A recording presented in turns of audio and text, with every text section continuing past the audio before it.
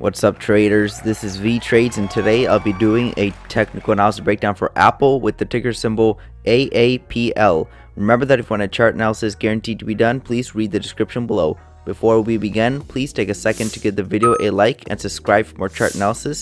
I appreciate all those who have already subscribed and liked my videos. Just a reminder that this video is for entertainment purposes only, does not constitute any financial advice. I will first go over what I see on the daily chart and finish the video off with the weekly chart. So is Apple back to being bullish? Well, it kind of looks like it. You can see that there was a large sell-off, but we couldn't continue any lower after this 155 level was reached. We just got a big bounce. Now we got back above the EMA, and now it looks like we could be possibly in the formation of the second leg. So let me zoom out on the chart. Or first, let me show you guys the more recent price action. So you can see that there was a downtrend right here. All these candlesticks are inside of this channel, and you can see that all these bars or candlesticks is the technical term are inside of this channel. A lot of them are inside of here, and then we had a breakout side of the channel, and then we just reversed. So normally when we get a breakout side, we usually get a retest of the lows or usually even exceed it, but this time we didn't. So that tells me that we possibly bounced from a stronger support, kind of like the major pattern, and this is the minor one. So if we bounced, I need to find out where did we bounce from. So when I was looking back on the chart, it looks like this channel was probably what rejected prices upwards. So you can see that this yellow channel is in play. It fits pretty good. You can see that we got a few touches right here, and then we ran up and got like several touches up here also, and then we sold off to the support side. So that's how channels work. We move from the highs to lows, lows to the highs. Well, that's in a, if in uptrend we moved from the highs to the lows, and in downtrends lows to the highs also. It just depends on where we are relative on the channel. We're just going to be bouncing like a pinball. So you can see that we didn't get the retest of the lows because we got rejected from the support of this channel, and also prices came right back to test this previous low. You can see that this 156 level, it was prior resistance. Price eventually broke through it, came back, found some type of support, and then continued higher. And then everyone else, when they realized prices bounced here again, they thought this was a good buying opportunity like it was before, and then they just rode the wave up. So that's a very aggressive trade to take, just because this channel wasn't still in play and the market was pretty bearish. So I think it could have gone both ways. We could have got another push down before continuing higher, but you can see that this time it didn't. So you just don't know, and sometimes you just have to let some opportunities pass that you're not sure about, because if you get it wrong, you could be in worse shape than if you just were in profit or something like that. So you see that we didn't get the retest of the lows, but now we got this huge rally up, and now there was some consolidation, and now it looks like we're probably going to continue to move higher. And if we do continue to move higher, where are we headed next? You can see that that was the first leg. This could be potentially the second leg, and this target is right at the 191 level. So that's definitely a target that Apple looks like it wants to reach. I think we're gonna continue to reach a new all-time high. I think there's a high probability to reach the 183 level. As long as we don't drop below the 169 level, I think this target still holds. If we do drop below it, maybe something like this, then we need to reverse quickly back up. If we don't, there's a strong possibility to come back to the support side of the channel and then get a bounce from here.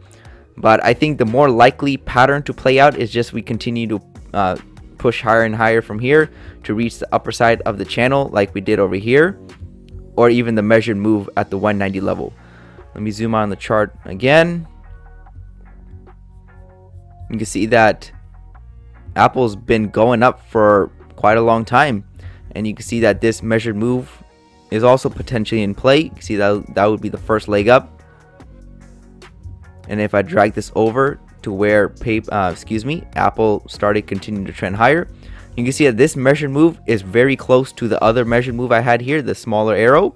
So that tells me that there's confluence, and that means that other traders are also looking at this target, and it just gives it a stronger belief that we can reach these prices. It just gives me more confidence that this is accurate. So I think that's where Apple is going to be headed to these higher price levels to enter the high 180s and even the 190s. So as long as Apple continues to push higher, because there is some resistance right here. You can see that if I put a trend line, a flat trend line across this price level, you can see that this was the first point of rejection, and then we came back and got rejected again. We dropped down, got some type of support at this dashed line, which is the midline of the channel and the EMA.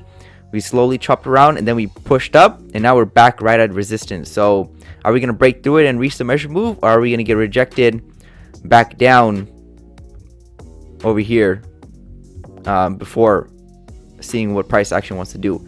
So I'm leaning more towards the bullish side, like I said, because there's a lot more reasons for the price to continue higher, but it could also trap longs and drop lower. But just the way the market's moving, I think it's unlikely just how high we have traveled to come back to this price level. I'm not saying it's not possible, I'm just saying it's unlikely. I've seen this play out. Normally we're just probably going to continue to push higher and higher and reach those higher price targets. So that's everything I have on the daily chart. Let's go and wrap this up on the weekly chart.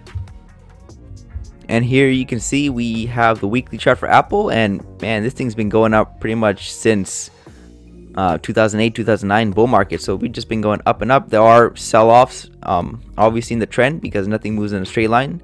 The market moves in waves, and you can see since 2020 we've been inside of a spiking channel. So it's a pretty strong trend, especially since we're at a nice 45-degree angle.